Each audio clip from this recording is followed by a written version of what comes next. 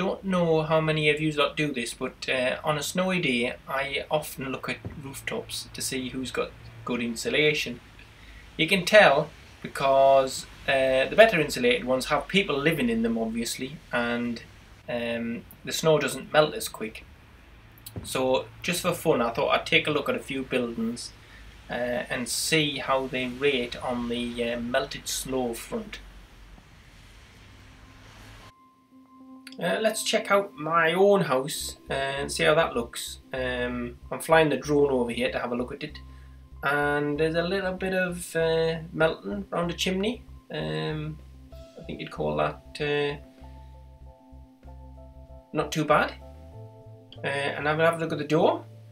Ooh, now look at the dome, and we see that it's lying nicely on the dome, but there's a couple of places where it's starting to melt rather quickly. That central vent, I would kind of expect that, but there's a little bit under the windows. I had a look a couple of days later, and obviously the snow's melted. It's just that temperature when the snow's starting to melt a bit, and you can see though that there's a fair bit of melt around the windows and that vent at the top, and one or two on some of the spars and hubs. The reason for this is cold bridging. I'll do a video on that next probably. You have to be a bit careful just to assume that a building's not efficient because you've got some cold bridging. It depends on the temperature inside the building, which I have at about 22 degrees, so that's fairly warm.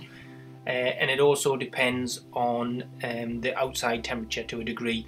If you're at that stage when the snow's getting very wet and just starting to melt, or any kind of small amount of heat will cause it to melt. But you can see the pattern. There's all the windows and that vent at the top. I'm not so worried about the other bits. I think that's just natural melt. I did a quick comparison with some of the houses, took a quick picture on the same day, so they've all got the same outside temperature and time to melt. And we've got a range of good ones, which is mine at the bottom, seems okay still. There's a couple that have got a lot of melt on them, one's nearly all the snow is gone, and the barn at the top is completely white. But the reason for that is that it has it's an unoccupied barn, so it's totally cold inside. You do notice that unoccupied buildings, the snow lies longer on the roof than occupied ones.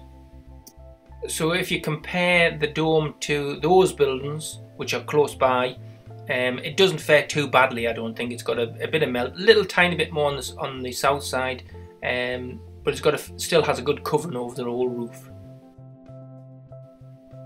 Let me know in the comment section if your house is the first to melt in the street or the last one to melt. Thanks for watching, and we'll see you in the next one.